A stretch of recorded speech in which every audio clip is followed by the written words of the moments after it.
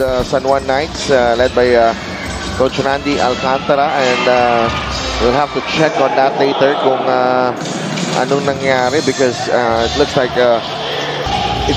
yung itong is a winning organization, so masasakit sa kanila kung mga ganong sitwasyon. Oo, Joseph Obalde made it to the playoffs, pero yung home court advantage ay yung kailangan nilang proteksyonan eh. Oo.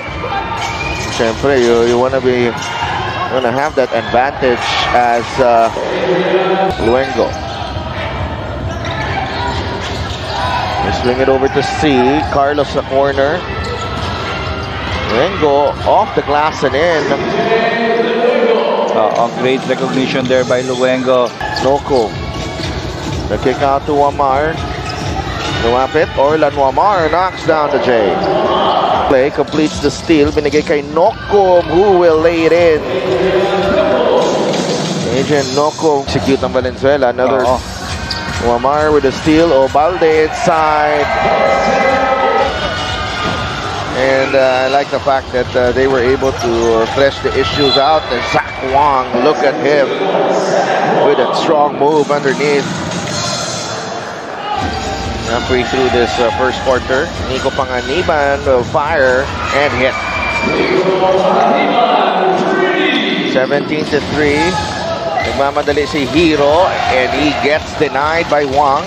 Double team. Carlos. Jumper is good para kay Grants Carlos. First 2 points. Wamar. Inside pass to Michael Calisan. Yeah, great recognition there. Open for 3. That's good. AC Soberano. Looks like there's a foul as well. Shot clock. Baba sila kay De Los Santos. 3 points para kay De Los Santos. Let the other guard take to facilitate, pero with the composition right now. Nasa penalty. Jason Hero. So makawala sa depensa ni Taiwan, and Taiwan picks his pocket at the Muntinlupa Sports Center para sa second quarter ng laban ng San Juan and Valenzuela. Daryl Manliguez, nakapasok na ni Daryl, and immediately makes an impact. Fantaas talaga niyan, and most of their points galing talaga to sa transition basket. The way. Well, Daryl Manliguez, if you give him a free lane, he will attack that. As Rivo Tsang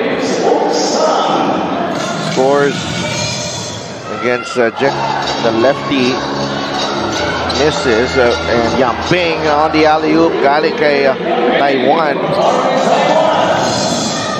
Will be nice kung... Well, here comes San Juan. Taiwan down the middle.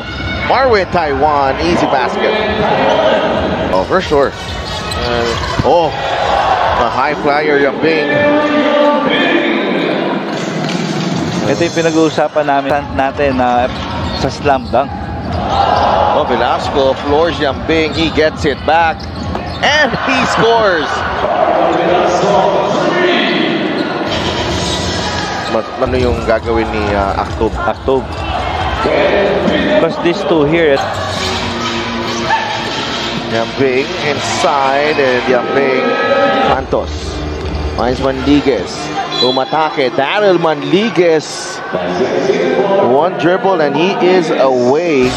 1 segundo sa shot clock. De Los Santos, the fade away, yes. Taiwan inside. Marwin Taiwan. So that parang siguro, because we know that playoff picture is already set. Baka binigay kay Wamar. Open 3. That's good. Orlan Wamar.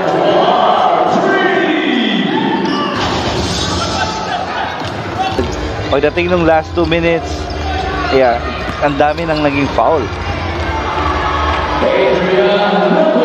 Adrian Noko, dinala ni Coach Randy dito sa San Juan. They struggled in their last game, pero you know, Adrian in this season, ang hirap kasi si Del dahil ang explosive kasi yung atake, tapos biglang humihinto. Madulas. Oh.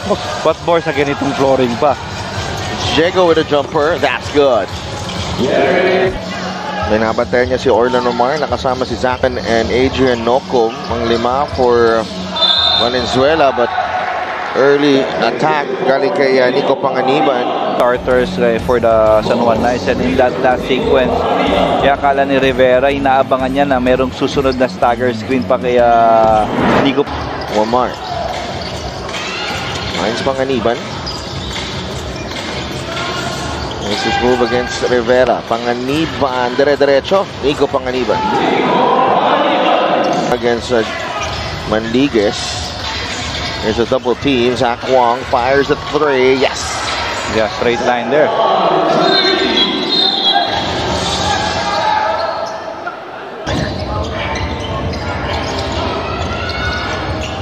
Okay.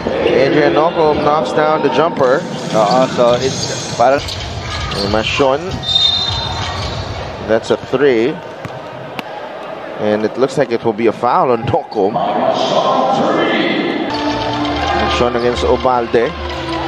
Natapik ni Joseph Ovalde. Oh, great pass. Threading the needle to Wong, who throws it down. 11 points. Less than 2 minutes in this third quarter. Velasco inside. He scores. Assignment na ibigay sa kanya. Panganiban is open. That's a 3, and that's good.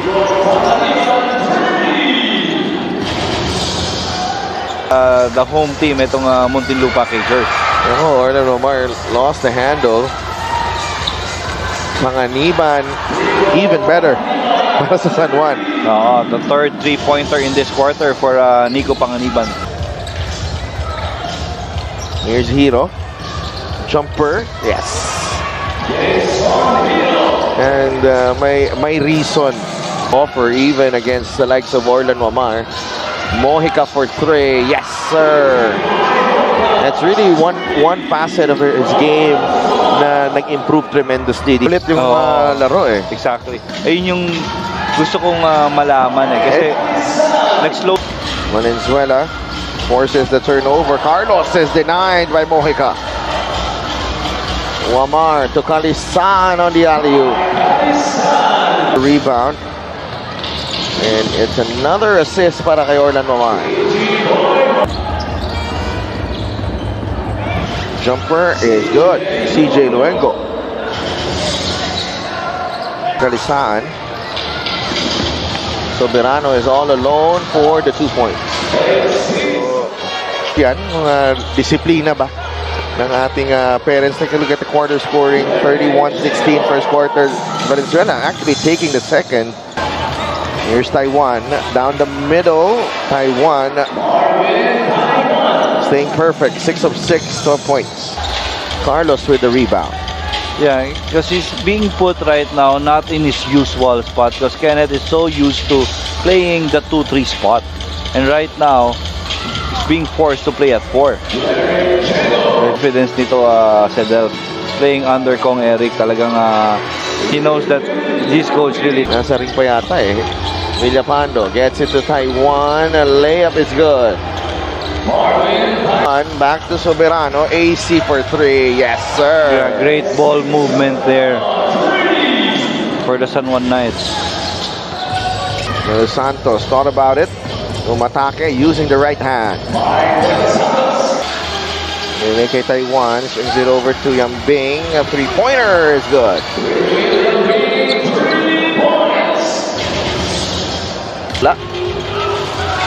Manligues to Mashon. Valenzuela on the run. Mashon with the finish. Tagal niya rin nagpahinga. Oo. Villapando. Umatake. Villapando. Yeah. Mga off the dribble. Pero I think he's still adjusting. Getting that basketball off pick and roll. Gian Rivera knocks down the 3. 8 points now for Rivera. Lamang. Tapos kanyang sunod-sunod yung sequence. Two teams getting sloppy, and Zach Wong putting the hurt inside.